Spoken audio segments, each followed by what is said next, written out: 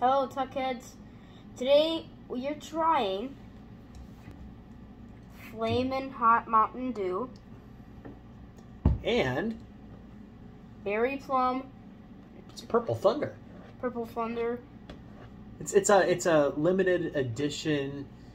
I'm not sure if it's out at like all the convenience stores now, but I think it was what is it, an exclusive or whatever. So this one's kind of fun. I can't wait to try it. They also have it in some of the fountains, which is cool.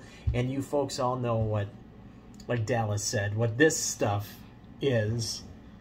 And I'm sure you've seen some of the taste tests already, but the Flamin' Hot Mountain Dew. And it has a caution. There's a caution label on it, believe it or not, folks. So we're going to try that fun stuff. And, of course, we have not done one of these in a while, but now you're done with school. It's summertime. We can do videos. We can have fun. Mm-hmm. We can do whatever you want. We can go fishing. We're going to go to the cabin soon on 25th. Can't wait. It's going to be fun. After one weekend. Yep. It's going to be a great time. But Saturday. Hey, we're going to try some of this soda. And I told Dallas we'd try the Berry Plum Purple Thunder first because the hot one's probably not going to be the most fun for that kid. Okay.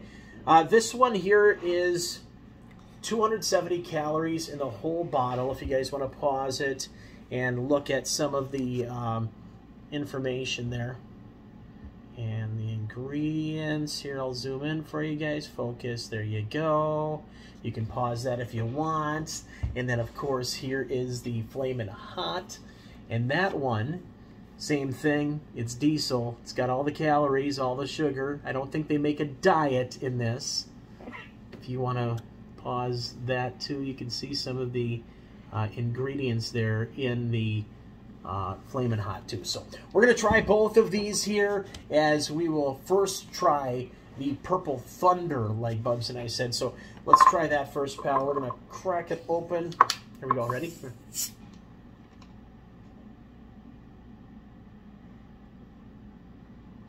You smell it? Here. No, it looks like purple Kool-Aid. It does look like purple Kool-Aid. He's right. It looks like purple Kool-Aid. But I don't think it's going to taste like purple Kool-Aid. It might. I don't know. But berry plum flavor. So I'm going to...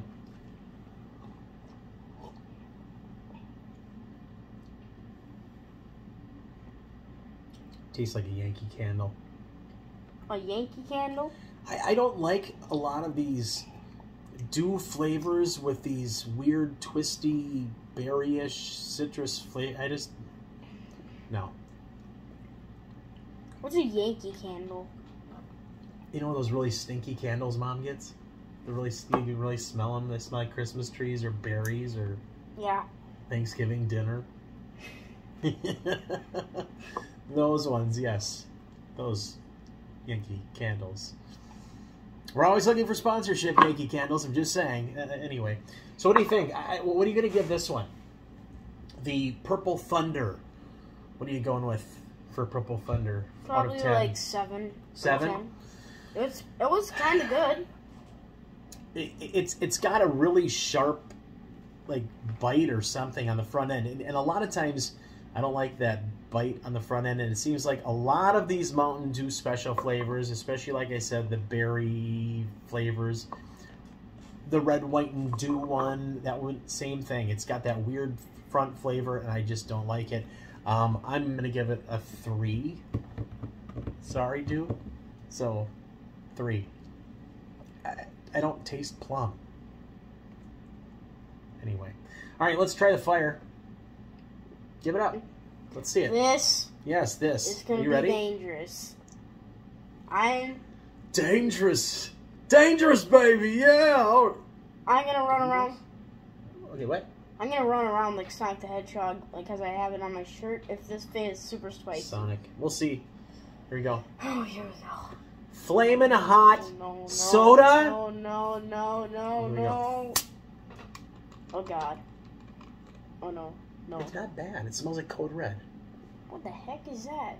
It smells like it smells like Code Red. So I wonder if this is not a a code red with some kind of hotness to it. It doesn't smell hot. I don't smell any pepper or anything weird. I really don't. First time of me trying my Here we go. spicy stuff. Ready? 1, 2, 3, go. What? Oh god. What? I mean, it's really There's nothing wrong. This is there's nothing.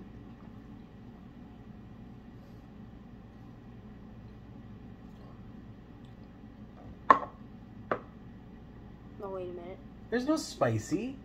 Why in my throat now? Oh no. Yeah, okay, Bob. God. Hey, that's not even bad.